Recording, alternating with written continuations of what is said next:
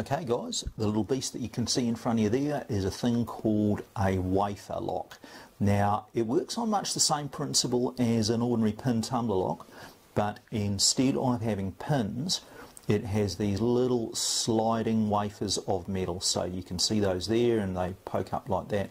The idea is that when you put the right key in there, all those wafers get put to the right position and the core can turn. So here's our key going in. Everything lines up and that core can rotate. Now you don't really pick these things, and again, like the watered locks, this isn't really considered part of lock sport generally. The way that you get into these is with things called jiggler keys. This is one of the Sparrow's ones, and again the jiggler keys are something that you'd buy if you had specific applications that you needed to get into.